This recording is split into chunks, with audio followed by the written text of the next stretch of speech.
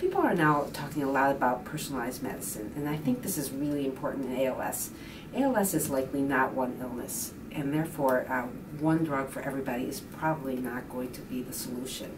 What biomarkers can do is help us identify what biology is happening in an individual person and then target treatments much better to that person as well as in different phases of the illness. The technology to develop biomarkers exists now. It really didn't before, which is why we don't have any. But now, between imaging and ways to look at stem cells from people and look at their blood proteins, we really are starting to develop these signatures to be able to better tailor our treatments. All this requires funding, and philanthropy is so important to really speeding up the whole process. Biomarkers are important for a couple things. One is that they can help diagnose people quicker. So right now it takes about 12 months from the first symptom to when someone's diagnosed with ALS, and that's way too long.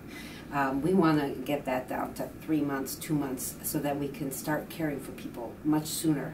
I think we'll have much better success at really being able to slow or halt the illness if we can diagnose people sooner.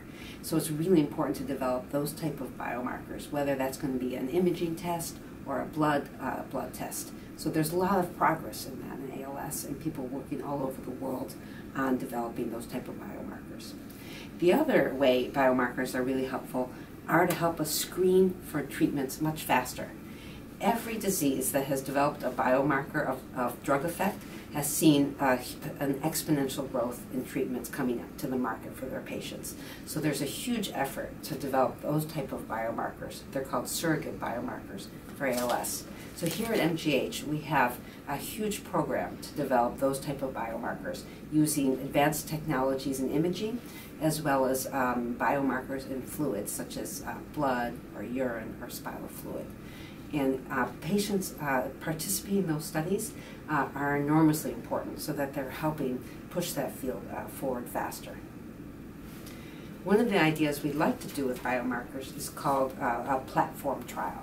This is where you have, let's say, 5 or 6 good ideas of treatments that are ready to bring to patients. And you can test them all in the same trial using biomarkers to tell early, within 8 weeks, 12 weeks, is your drug going to work or not, so that you can keep bringing only the best treatments forward for your patients.